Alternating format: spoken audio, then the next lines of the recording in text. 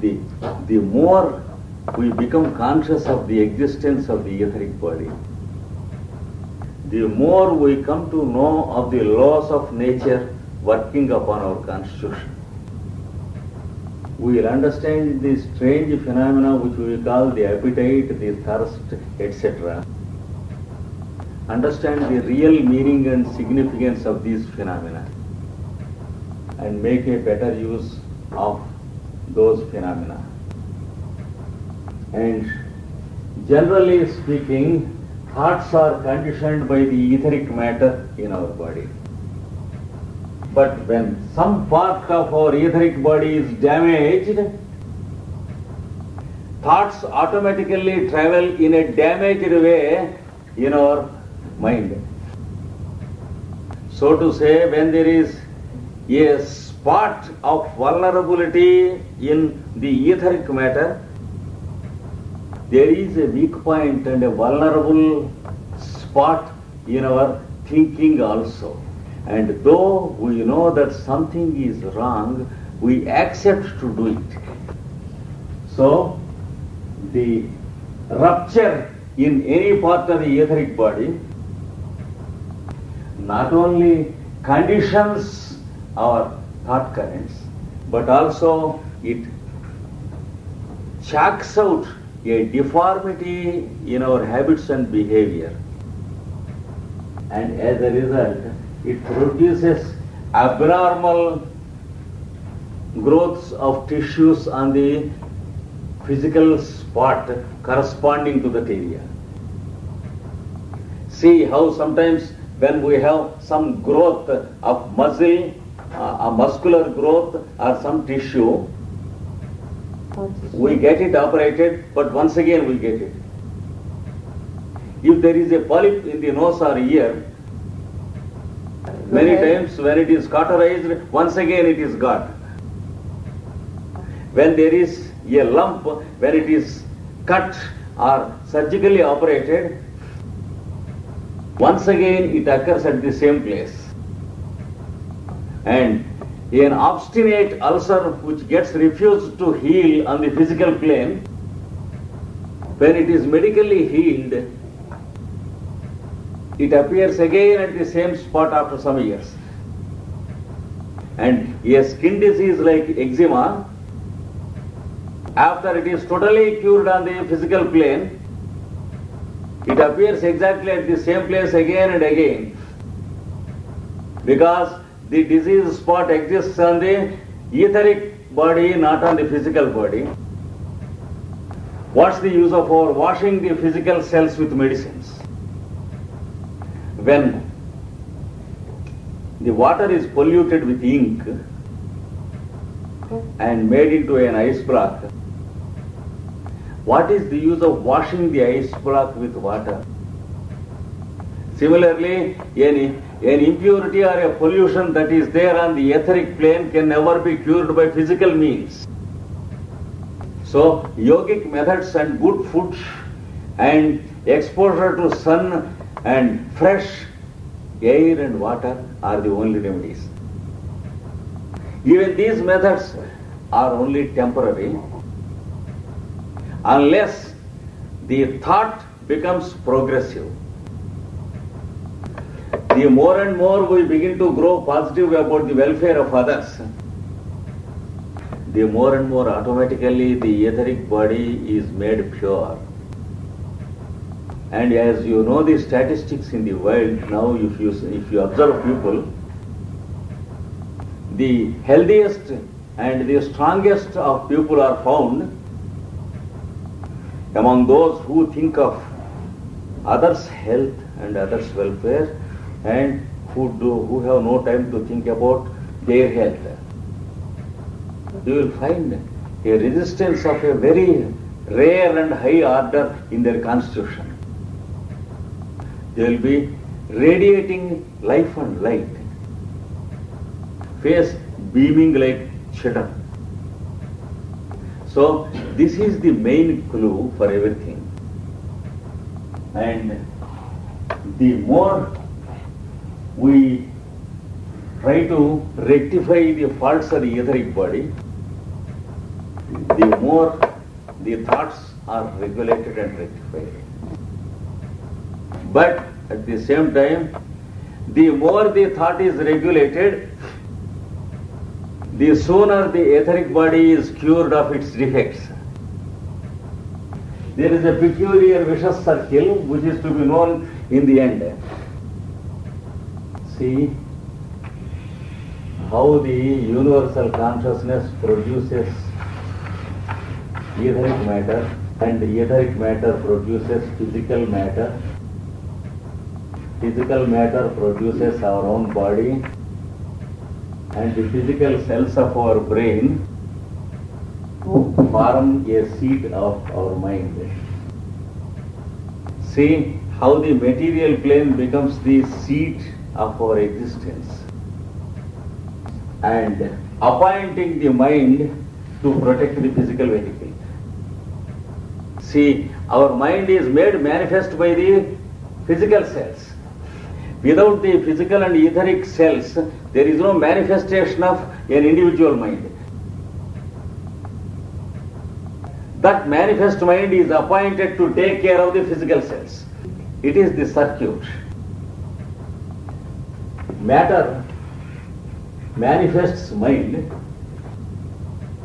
and mind is expected to take care of matter.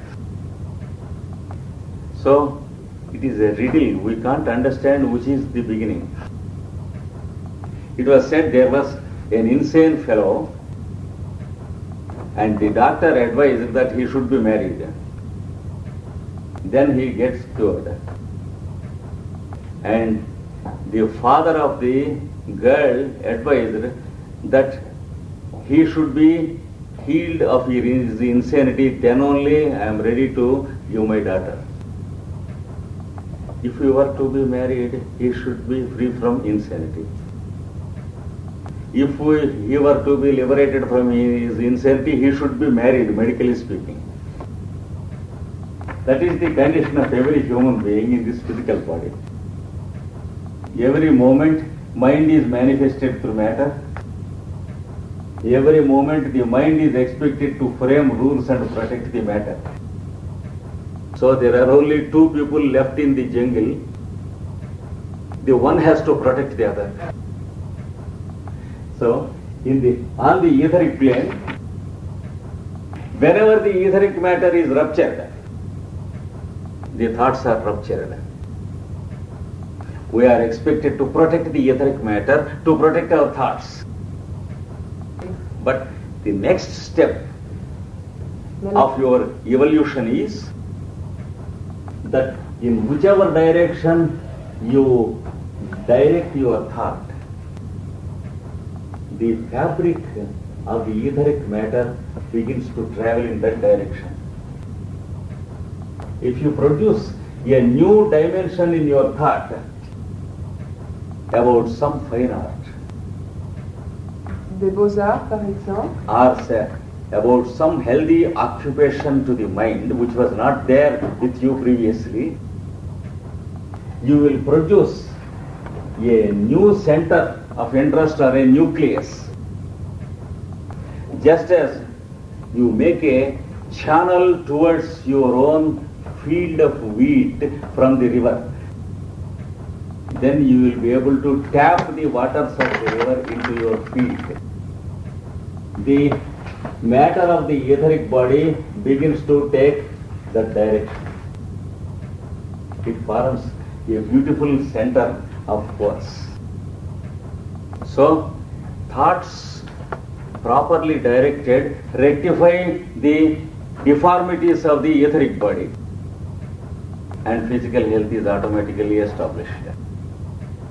This is the next stage of evolution, which is called the yogic evolution. In the previous stage, our thoughts are controlled by the lines of force of the etheric matter. That is what we call the force of habit.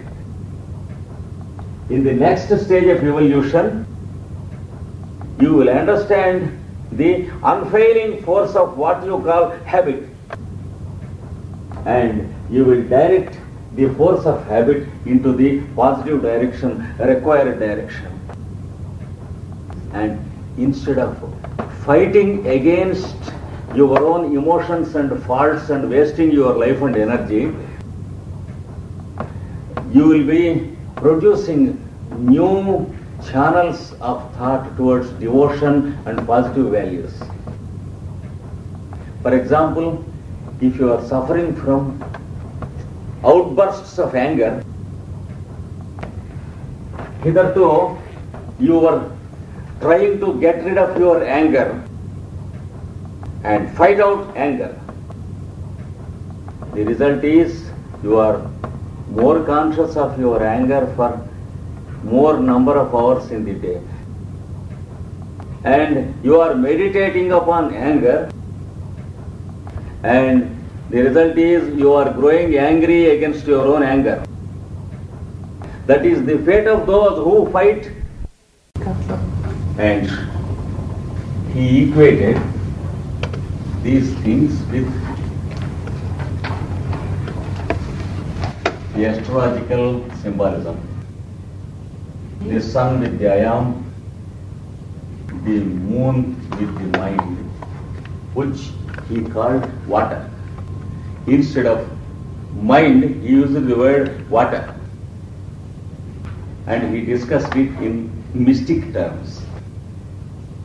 He said, it is very easy to make water muddy. And he said, it is more difficult to make muddy water pure. Then he called the process distillation. To extract pure water from muddy water, you have to use the process of distillation. That is the language he used. And he equated Mercury with our intellect.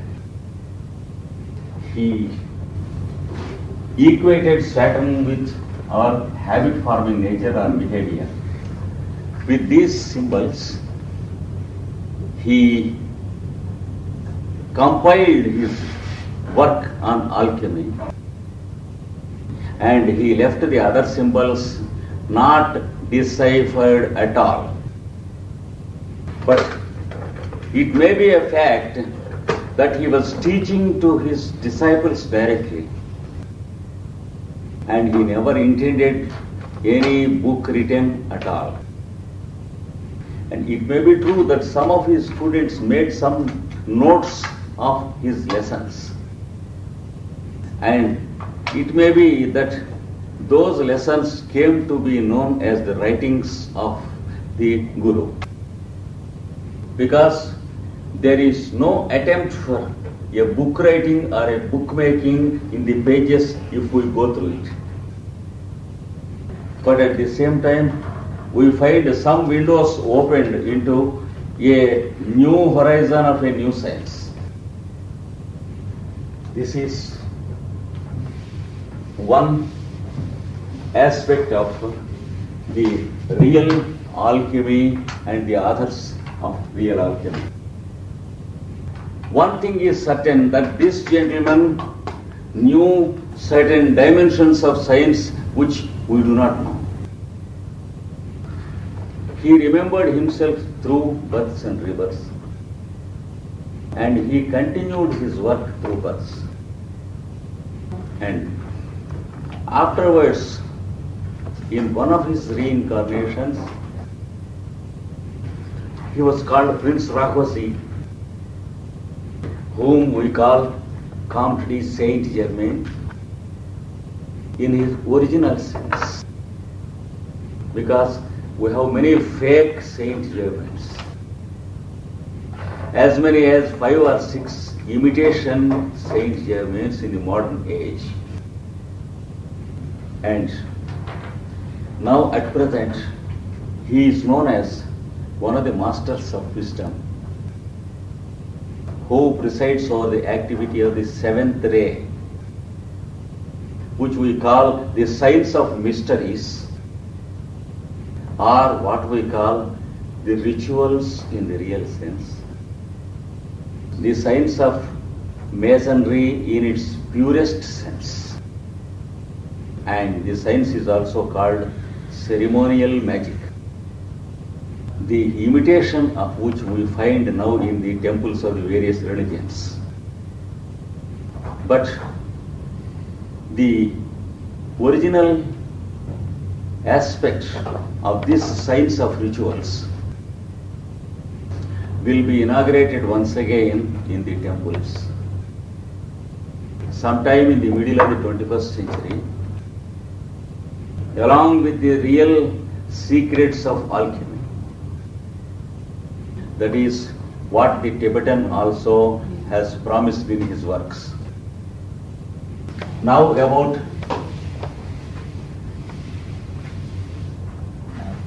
some more aspects of alchemy. We have in India a great master who was called Nagarjuna, whose original works still stand unpublished, many of them. He was a great master of the Buddhistic order and a scientist in a handful of different sciences, who had trained disciples in each of the sciences under him. He has given us the science of purifying mercury with the help of herbs and plants, and the science of purifying gold with the help of mercury, and the science of using mercury upon human constitution, and the utility of gold for medicinal and non-medicinal purificatory purposes for the human body. And above all, he has taught the existence and the possibility of mercury in solid form, in its pure state. And people laugh at it if we speak that mercury exists in solid state. But his alchemy seems to belong to both these schools, that is the symbolic and also the mineral. He not only believed in transmuting the lower metals into the higher, but also he had trained disciples to that effect. At the same time, he could conduct the symbolic alchemy over his disciples and leave to the world at least a handful of disciples with pure minds, who cured themselves and cured others. He lived sometime about 1st century after Christ, and he lived in the western shores of South India and had his own institutions for students. It was a big university he conducted, and students came from Ceylon, China, Burma, and Japan. And about the branch of alchemy that belonged to Nagarjuna, we still have proofs that he had conducted the mineral alchemy to the success. I personally know 3 people, 2 of whom I can make you meet if you come to India, because the 3rd one is no more now. And all the 3 have performed the mineral alchemy, and we have a personal testimony of it. And one of them demanded some mercury and he got it purified with the help of some infusions of herbs. And he conducted the whole experiment before us, 10 of us, and we got the pure gold prepared by him out of the mercury. And he asked us to get it tested. And we got it tested. And he said that gold will be prepared by those who have no glamour for gold. He said that though anyone knows the chemical process of transmutation, he cannot do it at all unless he is above the glamour of gold. And not less than 4 times he prepared gold before our eyes. But not a single time he has given any piece of gold to any one of us. He suggested 2 alternatives. One is, if you want to use for medicinal purposes, I will administer the medicine to you, but not the gold.